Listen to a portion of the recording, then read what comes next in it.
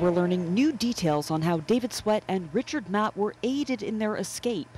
An official close to the investigation tells CNN Gene Palmer, a prison guard, gave at least one of the inmates a screwdriver and needle-nosed pliers, supposedly to help fix electrical breakers in the catwalk area behind their cells so they could use hot plates in those cells to cook.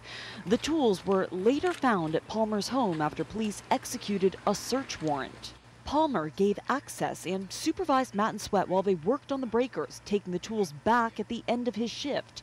These are the same catwalks used during the inmate's elaborate escape 20 days ago. He's a man of integrity. He's fully cooperated with this investigation. He understands that it's a public emergency. He wants these two to be captured. Palmer also accepted paintings from Matt and Sweat, according to court documents. A search of Palmer's house by investigators showed he tried to destroy the paintings by burning some in a fire pit and burying others in the woods. In an NPR radio interview from 15 years ago, Palmer describes life inside the Clinton Correctional Facility as a negative environment. He went on to say that life as a prison guard is as miserable as the lives of the prisoners themselves. With the money that they pay you, you'll go bald, you'll have high blood pressure, you'll become an alcoholic, you'll divorce, and you'll kill yourself. Palmer bailed himself out of jail, paying the $25,000 bail with a credit card.